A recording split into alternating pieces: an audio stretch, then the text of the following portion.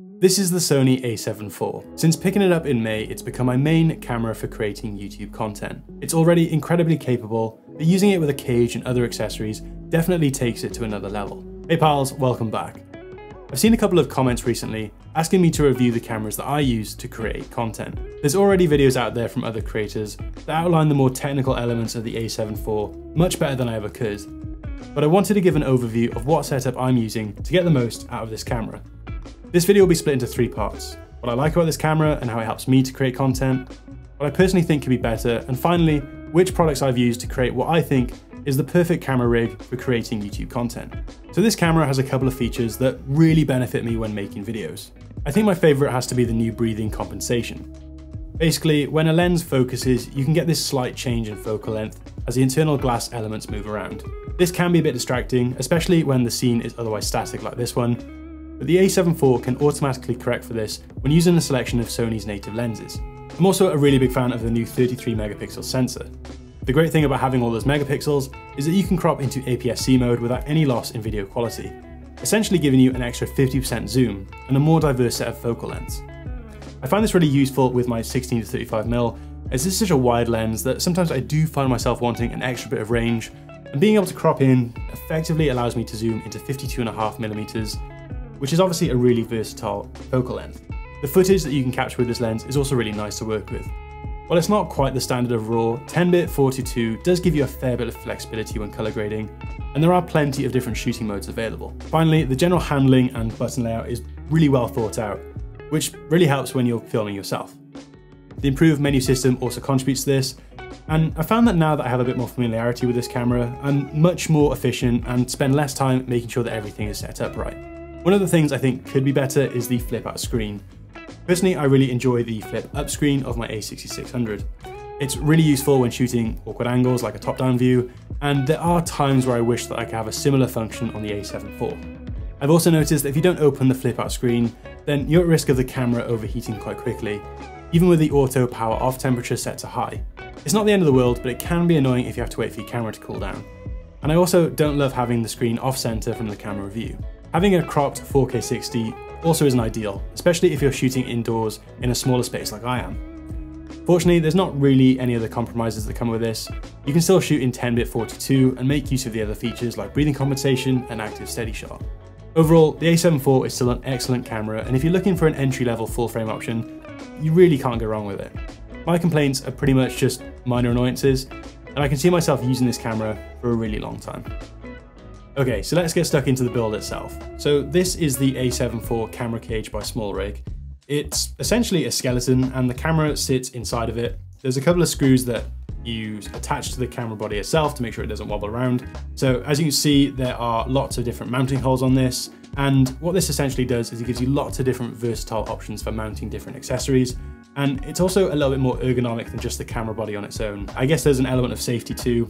It's this enclosed sort of structure, so if your camera does take a knock, you've probably got a bit of extra protection there too. So first things first, I'm actually going to attach the camera to it. The best way to do this is to actually just take the lens off first, so you're not going to risk damaging any of the glass elements. What I really like about the Sony a7IV is that it has this new feature where the shutter sort of comes down when it's turned off. It's quite nice. It just means that you've got a little bit of extra protection against the sensor. So you attach these cages by literally just placing the camera into it first, and there's a 1/4 inch thread at the bottom, which is going to be the first part that I actually attach the camera to. So as you can see, there is also this little tool that is magnetically attached to the bottom of the cage. Really handy, so if you're out and about shooting, you don't need to worry about taking any additional tools with you either, so just really nice to have that with you. To be honest, that's probably enough just as it is. It's in there pretty sturdy, it's not really going anywhere, but there is also this secondary attachment in the top left corner too, which just use one of the sort of mounting holes for where the strap clips go. So I'm just gonna quickly screw that in too, just to give us a bit of extra stability and security. And there we go, that is step 1 of my perfect camera rig setup. So the next thing I'm gonna do is actually to reattach the lens, just so that everything is nicely put back together, because everything's going to sort of build off of this now. So the next thing I'm going to do is I'm actually going to attach one of these Manfrotto RC2 plates. So I use these on all of my cameras because they're on all of my tripods, gimbals, sliders, etc. and it just means I'm not wasting time removing or attaching plates to various cameras. So I'm just going to attach this to one of the 1/4 inch threads on the bottom of the camera here. And once that's nice and tightly attached, that is nice and secure, that's not going anywhere along with the rest of the cage. Pretty solid feeling so far. So the next thing I'm going to do is I'm actually going to attach a side handle to the cage itself. A lot of people prefer to use top handles, just personal preference, but I prefer having a side handle because I feel like I get a much stronger two-handed grip. And yeah, I guess it's just another extra mounting point as well, because there is also this sort of hot shoe mount on the top of it too, which is quite useful. The way that this attaches is by using a NATO rail. There is actually one inbuilt to the side of this camera cage, which I really like. So this handle literally just slides onto the side here, and then it's just a case of tightening it up, making sure that it's level with the rest of the cage. Once you've done that, you can see I've got a nice two-handed grip there, which is solid. It's not going anywhere. I can use one hand if I want to. Yeah, I really like this side handle. It's the right size for me as well. In the past, I've used handles which looks great and had really good reviews, but when they arrived, they were often a little bit too small for me. I've got relatively large hands. I wanted something that would be able to match my sort of size requirements. So because I'm using a side handle, what I'm actually going to attach next is a monitor mount. So in addition to having an inbuilt NATO rail, this cage also has lots of inbuilt RE connectors. So an RE connector is a 3/8 inch screw hole with these two accompanying guiding pins next to it as well. So usually you can just screw these in by hand, but you might need to use a Allen key just to sort of tighten it up after, which is what I'm going to do now, just to make sure that everything is nice and secure. There is also an Allen key at the bottom of this side handle, which I really like. A lot of the small rig products have like magnetized little hidden tools. They're just really well thought out products. So now that I've got all of my mounting connections attached, I'm going to start adding my accessories. I'm going to start off with my microphone of choice, which is the Rode VideoMic NTG.